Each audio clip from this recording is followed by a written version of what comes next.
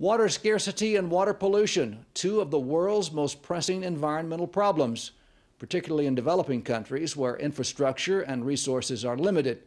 Israeli organizations and companies are actively looking to offer residents of those areas a solution. More now from IBA's Dennis Zinn. The access to clean drinking water is a major problem for hundreds of millions of people around the world. Many are forced to travel each day for hours on foot to find a clean supply after nearby sources have become dirty and contaminated. The United Nations Children's Agency, UNICEF, says some 4 million children under 5 years old die each year because they lack access to safe water and proper sanitation.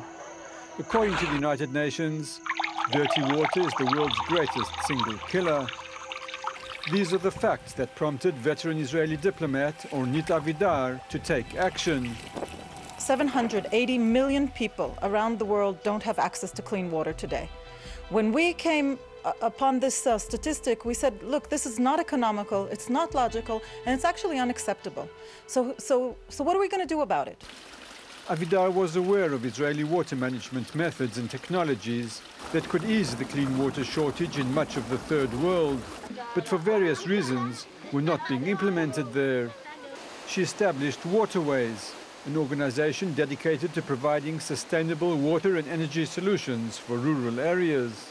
Technology has to be decentralized, simple, low energy, because usually when there's no water, there's no energy, and very easy to maintain.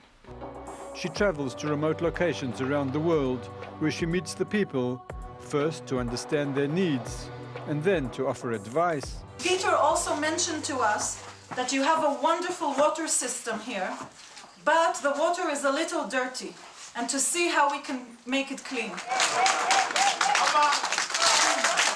We're the ones that can say, okay, this is what we learned, this is from our experience, we've felt it in our bones and mouth, if you like, and now we're very willing to share it with people in Africa that have the same problems. So, and that's why they trust us as well. One of the systems recommended by Waterways is the Israeli Sundi water distiller, which produces clean drinking water from a salty or contaminated source with no need for infrastructure or external power. We know how to handle and to treat any source of salt water, contaminated water, just unclean water that has bacteria in them or other diseases.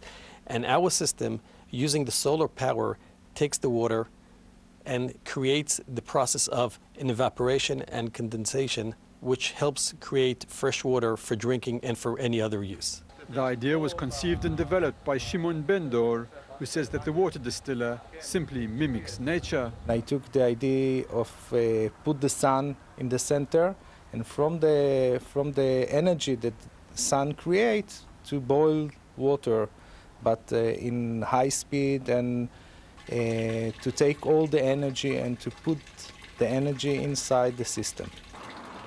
This particular unit can produce 400 liters of fresh water per day, and the company is working on a much larger version, which the developers say will be just as easy to operate. We like to look at our system as a high-tech, low-tech system. It's a smart unit, but it's very, very easy to maintain. People with no engineering background can easily run and maintain the system. These are the systems that are changing lives in the developing world.